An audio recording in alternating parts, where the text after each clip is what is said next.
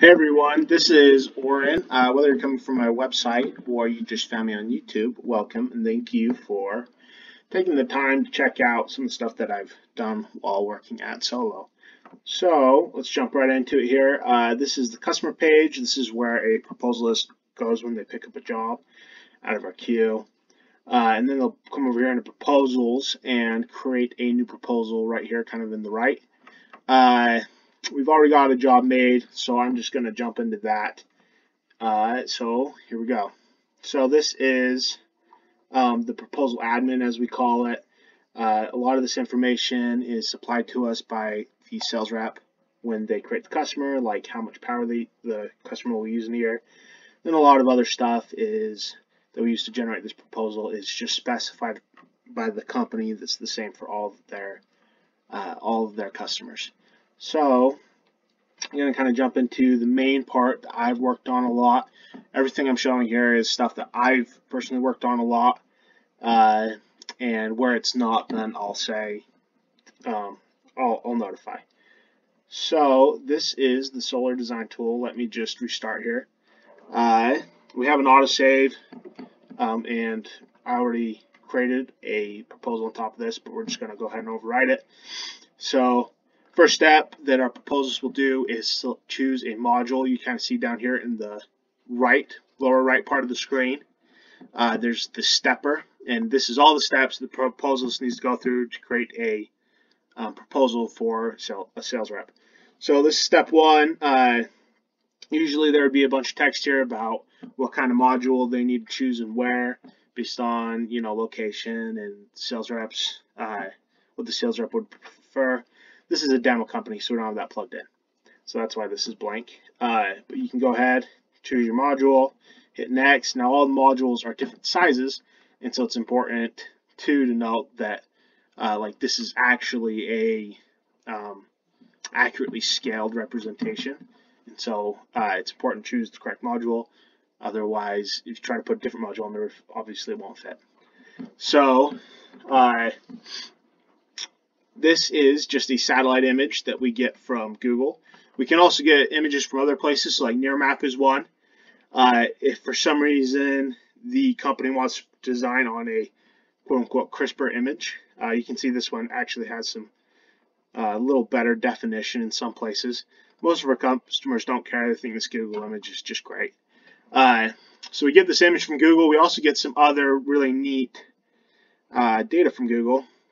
So two in particular are we get a mask of all the roofs and solar radiance data. So this is kind of an overlay of the solar radiance data. We get radiance data for the whole area, but then we also get kind of almost like a cardboard cutout thing of all of the places in the picture that are actually part of the house. So we get a mask. And then we use that mask and the solar radiance data and the satellite imagery to create this that we're looking at right here. And so this is essentially just a visual tool for sales reps to explain to customers and for proposals to double check to see which parts of the roof are going to produce more power. So really useful when there's like trees or an obstruction, like down here you can see that this is casting some shade onto the roof, whatever this, it looks like some kind of a swamp cooler is. So the proposals can take that into note, help us get more accurate numbers, and then also a sales rep can say, hey, look, like your southern parts of your roof are going to produce way more power than your northern parts, and your southern is going to produce more than your east and west, but your east and west can be pretty similar. Anyways, I could talk about it for a while, about some really small details. I'm a huge nerd over a lot of this stuff, but just moving on. So you'll notice, too, that we also get another data set. It's called a digital surface map, DSM. It's essentially like a cluster of 3D points representing this entire area. And so we can use that to extract some pretty useful information. So kind of let me show you this. So you notice my cursor, it's right here towards the center of the screen. When I move it towards the house, once I get onto the roof, then it goes from being a crosshairs to a pointer.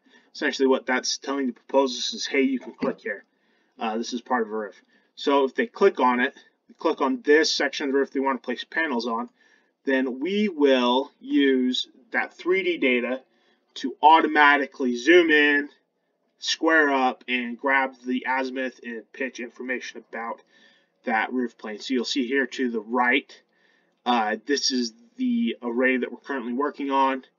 It's got an azimuth 91 degrees, a pitch 27 degrees. So now the proposed list will just drag and place these panels on the roof. Now they need to make sure they're not overlapping any obstructions, so they can hit this G keyboard shortcut. It goes into a glass view, and they can punch out these panels that are going to be over on top of obstructions. So now that they're done with that array, they can hit enter. It'll bring them back out to this view of the house. They can select a different roof plane and do the same thing. Oops. If they do like I did, accidentally hit enter, they just click on the cluster of panels and it'll bring them to the right array. And then go ahead and bust these out. I'm not going to take too much more time, just kind of doing this tedious. And then in addition, sometimes the data is not 100% correct, and so they can make very small adjustments. Like you'll see now that we've put panels here, we can see this one is actually a little skewed. Looks like it was skewed about 1.5 degrees.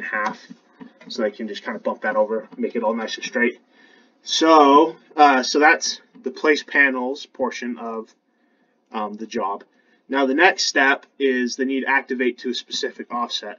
So if you look down here in the bottom right, they hit this next button. Now we want to put panels everywhere on the roof where they'll fit, but no one's going to want to buy that system. And so what we do is all of our companies have a specific offset that wants to hit. This one is like 20%, something like that. So pretty much we're going to fit as many panels on the roof that we can in case the sales rep wants to activate them, but we're not going to send them all activated because that's not what the sales rep is going to want or the company is going to want. So we've developed this intelligent algorithm that will look at this layout of panels, and as soon as the proposal hits next, it'll look at this layout of panels and determine which ones are going to be more and less efficient. And you can see by switching on the sunlight data that it's kind of hard to see now because there's panels on top of it, but this array, these green panels, were definitely the most efficient. And so we can turn this array on and be really close to the desired offset and turn the rest of them off. That way the proposal doesn't have to like even fiddle with it hardly at all. They just flip that switch. It says this is a good layout. Let's go with this. So, but if they did for some reason need to turn them on, they can just click on them, turn panels on and off, and you can see this offset over here in the right, kind of center right, will adjust as they toggle panels on and off. So now they've got this activated to the right offset, they can hit next and select an inverter.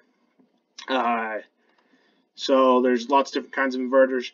We've built this system that will check in the background to make sure that the inverter they're selecting is the most efficient inverter or is compatible with the system that they've designed.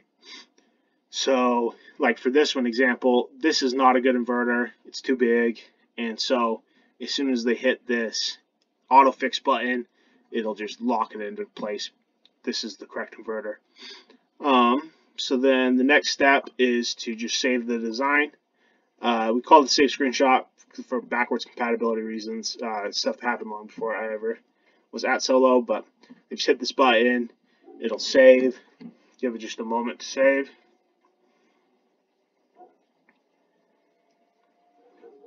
And we're good. So now we can come down here and hit refresh. And you can see that solar design that we built with these activated panels. Now, so the sales rep, like I was saying, sales rep can show this radiance data map to customers to explain to them, hey, you know, these parts of the roof are going to produce more power than others. That's why we want to put panels here. You know, just a consumer confidence thing. And then say that the sales rep or the customer wants to wants maybe a larger or smaller system. So the sales rep can hit this edit button here, kind of towards the right of the proposal. It'll bring up this view, and now they can toggle that sunlight on and off, and they can click these panels and turn them on. And while they're doing this, it'll actually rerun those calculations in the background to say, hey, we're going to produce, over a year, this system will produce 67% of the power that your household uses. And so they can toggle these on and off. Maybe they want 100% offset.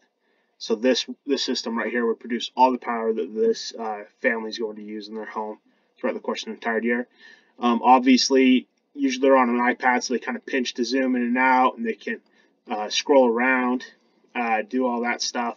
If they get lost, they can hit this home button, and it squares them up. Tons of just little tiny useful features in this. So then when they're done, they can hit that save button, and as you can see, that design is reflected on this satellite image of their house.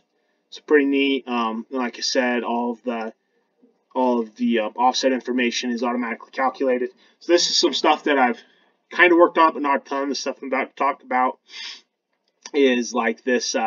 We integrate with financing partners and things like that, so we can tell a customer, how much, if they finance, how much their monthly bill is going to be, how much they're going to save over 25 years.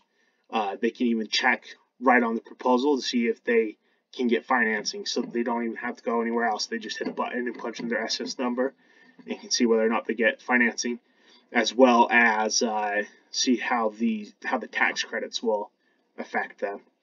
So pretty neat little system.